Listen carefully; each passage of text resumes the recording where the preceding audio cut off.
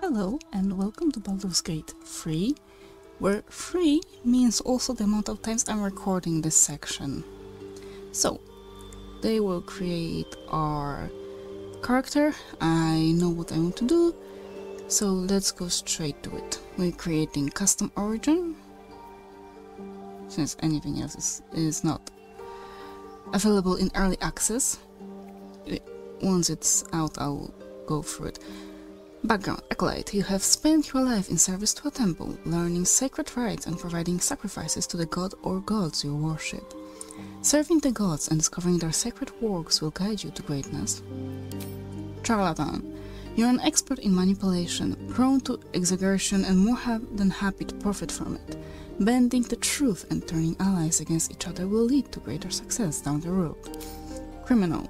You have a history of breaking the law and survive by leveraging less than legal connections. Profiting from criminal enterprise will lead to greater opportunities in the future. Entertainer. You live to sway and subvert your audience, engaging common crowds and high society alike. Preserving art and bringing joy to the hapless and downtrodden heightens your charismatic aura. Folk hero. You're a champion of the common people, challenging tyrants and monsters to protect the helpless. Saving innocents in imminent danger will make your legend grow. Guild Artisan. Your skill in a particular craft has earned you membership in a mercantile guild, offering privileges and protection while engaging in your art. Repairing and discovering rare crafts will bring you inspiration. Noble. You were raised in a family among the social elite, accustomed to power and privilege. Accumulating renown, power, and loyalty will raise your status. Outlander. You grew up in the wilds, learning to survive far from the comforts of civilization. Surviving unusual hazards of the wild will enhance your prowess and understanding. Sage. You are curious and well-read, with an unending thirst for knowledge. Learning about rare lore of the world will inspire you to put this knowledge to greater purpose. Soldier. You are trained in battlefield tactics and combat, having served in a militia, mercenary company, or officer corps. Show smart tactics and bravery on the battlefield to enhance your prowess. Urchin. After surviving a poor and bleak childhood, you know how to make the most out of a very little. Using your street smarts bolsters your spirit for the journey ahead. We will go with Sage. Our name is, of course, it's Evna. And okay, High Elves. High Elf. Heirs of the mystical Feywild. High Elves value magic in all its forms, and even those who do not study spellcraft can manipulate the weave. Wood Elf. These elves spend their reclusive lives in Faerûn's forests. Decades of training in archery and camouflage are enhanced by an otherworldly swiftness. Tiefling. Asmodeus. Bound to Nessus, the deepest layer of the hells, these tieflings inherited the ability to wield fire and darkness from the archdevil Asmodeus' infernal bloodline. Mephistopheles, descended from the archdevil Mephistopheles, these tieflings are gifted with particular affinity for arcane magic. Zariel. Tieflings from Zariel's bloodline are empowered with martial strength and can channel searing flame to punish their enemies. Drow. Low-sworn Drow. Raised by Lolth's cult in the city of Menzoberranzan, these Drow embody the virtues of the corrupt and merciless goddess. Lolth marks her followers with bright red eyes, so those in the Underdark will learn to fear them inside. Seldarine. Drow can be found seeking allies from all over Faerûn, aiming to settle their conflicts with Lolth and each other by any means necessary. Humans. The most common face in Faerûn. Humans are known for their tenacity, creativity, and endless capacity for growth. Githyanki. Peerless warriors from the astral plane. Githyanki are known for their legendary silver blades and red dragon mounts. They seek the total destruction of mind flayers, whose ancient empire enslaved the Githyanki for millennia. Dwarf. Cult. These dwarves are known for their confidence and keen intuition. The culture of their deep kingdom values family, ritual, and fine craftsmanship. Shield. Great losses in ancient wars against goblins and orcs have led these dwarves to adopt a cynical mindset, but they will endure anything to restore their ancestral homelands. Half-elf, High, a touch of the Feywild mag remains in half-elves with this bloodline, and even those untrained in magic possess a hint of wild power. Like their wood elf parent, these half-elves have a quickened stride and an eye for stealth, yet many break away from isolation in Faerûn's forests to explore the rest of the realms. Drow. Most half-drows result from liaisons between Sildarian drow and surfacers. While half-drow inherited a few magical gifts, they aren't usually raised in the Underdark. Halfling, Lightfoot. Stealthy but social, these halflings travel all over Faerûn to make names for themselves. Strongheart. Legend has it that dwarven blood gave Stronghearts their hardiness. Resistant to poison and wellsprings of endurance, these halflings easily hold their own. Lightfoot. Okay, that was... Gnomes. Forest gnome. Even smaller than their cousins and twice as reclusive. Forest gnomes are a rare sight in Faerûn. They master magic and craftsmanship in their distant idyllic groves. Deep gnomes. More guarded than their surface cousins, deep gnomes survive in the Underdark with dark vision and skillful stealth. Rock gnome. The most commonly seen gnomes on Faerûn's surface. Rock gnomes are named as such for their hardness and affinity for metal. Okay, we will go Tiefling of Mephistopheles. Appearance will stick to female. Where to next? This voice is fine, but let me check the face.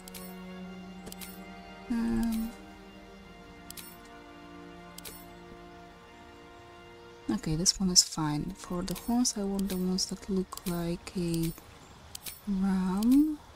Horns, that kind of twisted. These, or yep, these ones. For skin color, I want it to be dark, I think. Okay, this one will be fine, I think. Let's take this.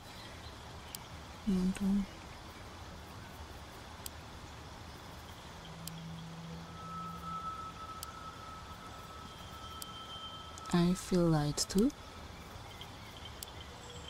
Okay. Let's stick with this one. Eyes. Eyes are supposed to be not the human ones. That's really perfect. For her, I don't remember which one it was. So we probably will go through all of them. Okay, so it's the ones I'm looking for were kinda long and curly, you know, just like this one's. Nope. That wouldn't be that bad, but I saw them. I've picked them twice, I just don't remember the numbers.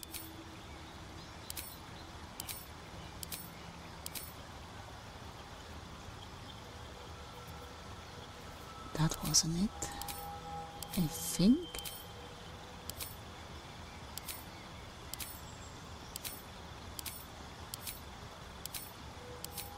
I swear they are real. They exist.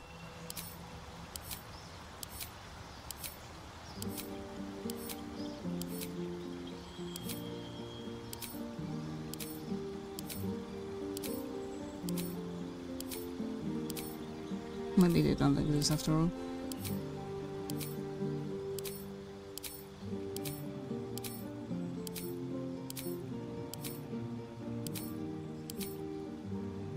Okay, we'll stick with this. We don't need no beard. For the hair, it's supposed to be blue. It would be darker, but never mind. This should be fine. Don't do it too intense. Plus, I need to add some. Oh, I need to add some graying.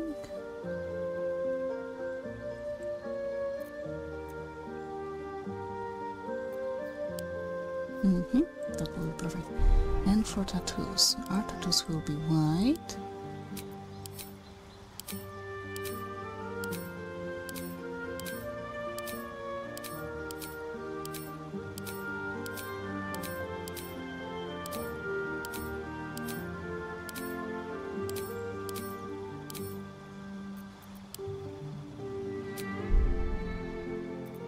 Okay, I like this one.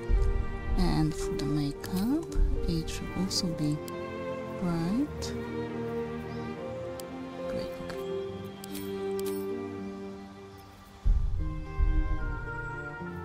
And this is our tiefling.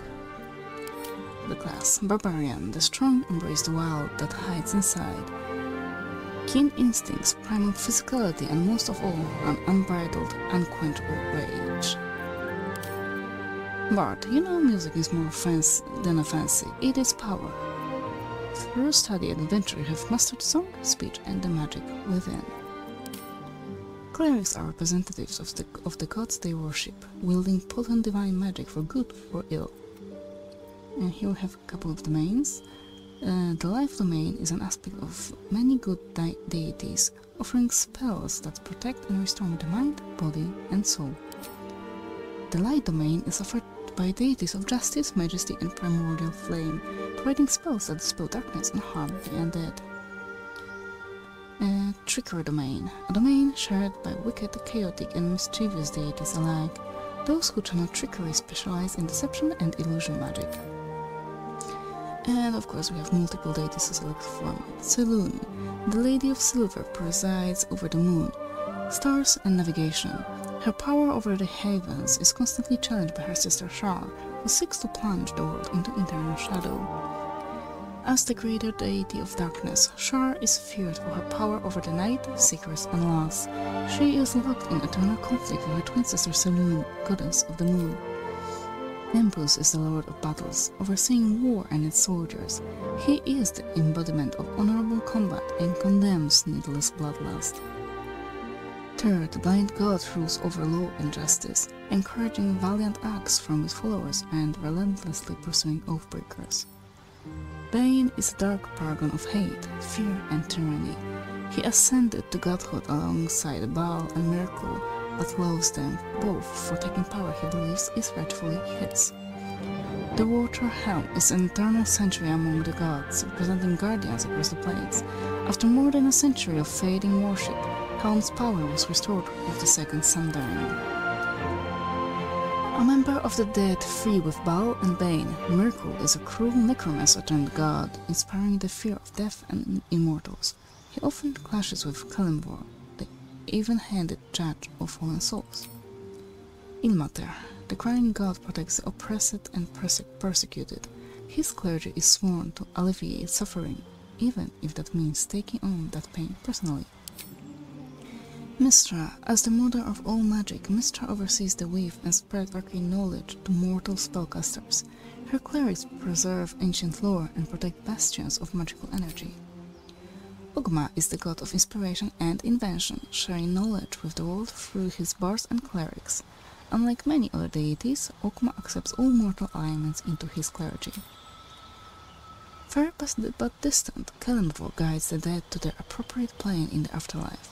His clergy provides last rites across Faerûn, but also destroy undead that have escaped Kalimvor's judgment. Baal is the notorious god of murder, reborn after each of his descendants were viciously slain. He has a tenuous alliance with Miracle and Bane, the three having attained divinity in a bargain with the fallen god Eargle. Moradin, the owl hammer, is a dwarven god worshipped by smiths, artisans, and miners alike. He and Ladugwer are constantly at odds. Corellon Lerethian, creator of the elves, Corellon Lerethian oversees the elven pantheon as a whole, providing blessings to those who study art, magic, and nature. Gar Glittergold, the watchful protector, is the king of the gnomish gods, a deity of humor, game-cutting, protection, and trickery. Yondala, as the mother of the halfling pantheon, Yondala is known for her kindness and open mind, encouraging her followers to protect the home, hearth, and nature. Lolth, the muchly reviled matriarch of the troll pantheon, Lolth holds sway over spiders, the Underdark, and the wicked creatures of the demon web pits. Her primary goal is to corrupt all drow, transforming them into heartless cultists. Timora is the bright-faced goddess of fortune, who favors those who gamble, and set out on adventure with the utmost skill and daring. Miliki is the goddess of forests and the creatures that live within them. She is a remote and spiritual deity, often spoken of, but in the quests of forests. Elistrae is the goddess of gold-aligned drow, beauty, song, and freedom. The Dark Maiden desires balance between all races and struggles against her mother Lolth's corrupt aims. Lathlander, the Morning Lord, is the god of the dawn and spring, of birth and beginnings. He is invoked to Christ and both new ventures and new life. His followers embrace growth and renewal and despise the undead. Talos represents the uncaring and destructive force of nature. His followers see life as a set of random effects in a sea of chaos, and take what they can, for who can say when Talos will strike next? That's all for Cleric. Druids channel the elemental forces of nature and share a deep kinship with animals. Mastery of wild shape allows them to transform into beasts from all over the realms. Fighters have mastered the art of combat, wielding weapons with unmatched skill and wearing armor like a second skin. Fueled by the oath you swore to uphold justice and righteousness, you are the beacon of hope in dark times. Oath of the Ancients. You fight on the side of light in the cosmic struggle against darkness to preserve the sanctity of life and beauty of nature. Oath of Devotion. Following the ideal of the knight in shining armor, you act with honor and virtue to protect the weak and pursue the greater good.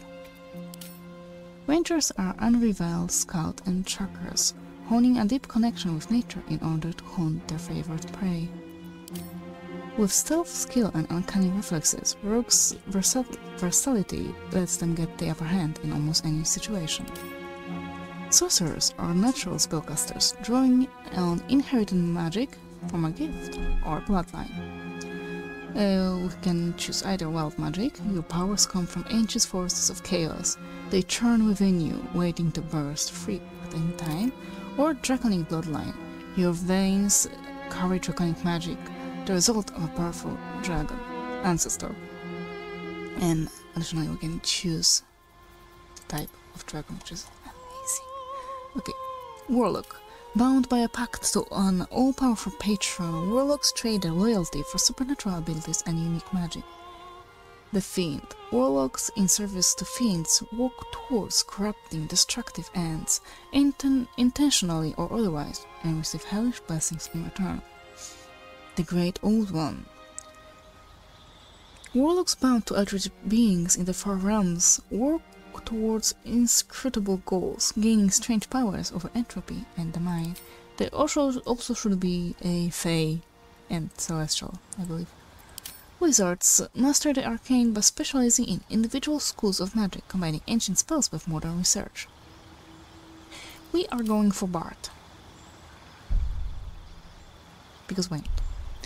And my instrument of choice is Lyre, because you can even hit someone over the head with it. For cantrips, I will swap Blade Ward for...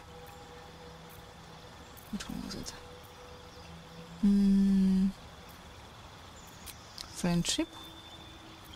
Only Vicious Mockery is useful. I will swap Healing Ward for Cure Wounds. It's stronger, but it requires us to touch the creature we are healing. Dissonant Whispers for... where is it? Speak with animals. Tasha's Hideous Laughter I will leave. And Heroism... oh, okay, I will just swap Heroism for...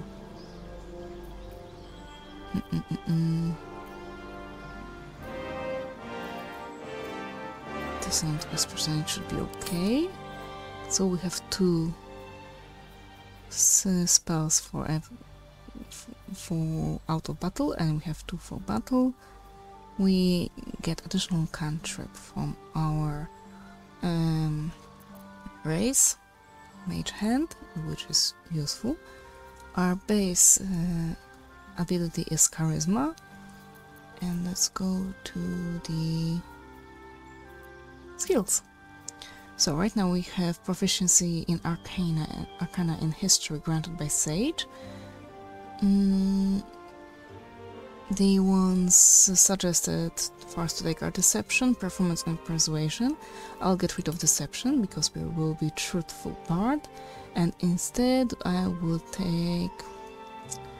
see, this is what I hope would be indicated which of those skills corresponds to which ability, because this is important. I would like to give to either Animal Handling, since I want to speak, yeah, I'll give it to Animal Handling.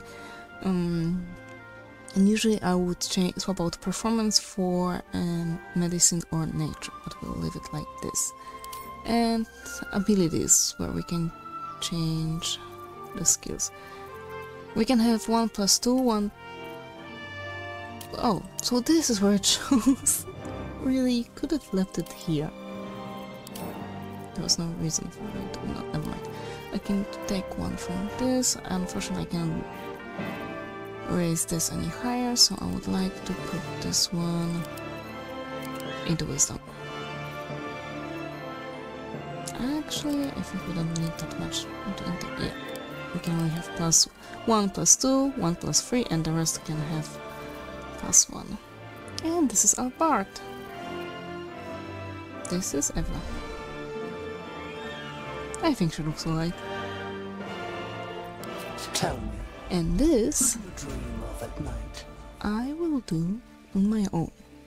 I need to keep some secrets from me. So for now, thank you very much, stay alive, and see you tomorrow on the stream. Bye!